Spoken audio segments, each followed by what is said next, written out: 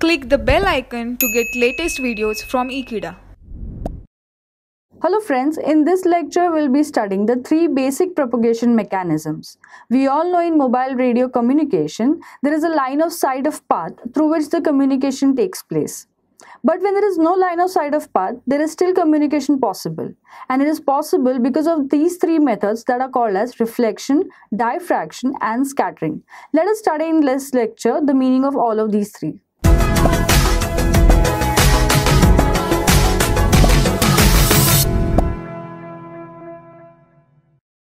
The first one is called as a reflection. Reflection means that the electromagnetic wave in the mobile communication is impinging on an object, and the dimension of this object is very larger than the wavelength of the electromagnetic wave. This is called as reflection. Because the wave gets reflected to these objects, it gets retransmitted in other areas. This is how the communication takes place. Now let us understand what are the areas through which the reflection will take place. There are many such obstructions or objects through which the reflection takes place. For example, consider buildings, trees, etc. These are the places through which the reflection will take place and reach the receiver. The biggest path through which the reflection takes place is nothing but the ground or the earth surface. Whenever the electromagnetic waves are traveling in multiple paths, there is one wave that gets reflected through this ground wave and then reaches the receiver. So there are various other parameters or objects available through which reflection takes place.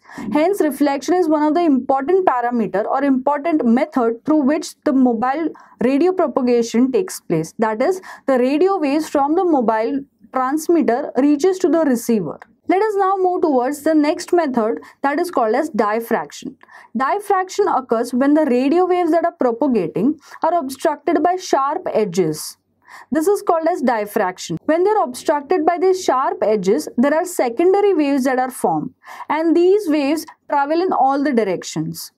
In other words, there is a bending of the wave that takes place. And diffraction is one of the reasons why we are getting our radio waves or why we are able to receive the electromagnetic mobile transmission. At higher frequencies, the diffraction depends upon the objects, that is the geometry of the object, the amplitude and other parameters.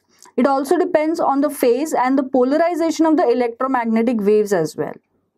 Let us now move towards the last parameter or the last method through which the radio propagates, that is called as scattering. So in scattering, the electromagnetic waves that are propagating are obstructed by objects that are very small with respect to the wavelength of the communication. Wavelength, as we all know, is the parameter through which the frequency is decided. So example, if we take higher frequency, that is of 10 GHz, then the wavelength will be in terms of millimeters.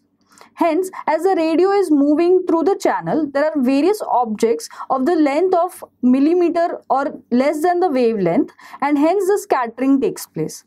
Scattering takes place through rough surfaces or other smaller objects. For example, let us consider trees or a green patch area. In this green patch area, there are lot many trees and leaves which are of the order of very small length. This length is smaller than the wavelength and hence scattering takes place. Scattering is also one of the reasons through which we receive our signals. For example, leaves or even raindrops. At extreme high frequencies, the wavelength becomes very small.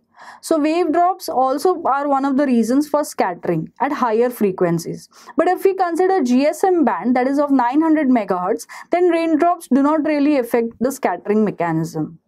So for example, foliage, that is the trees, leaves, lamp post, street lights, these are all the objects through which scattering takes place.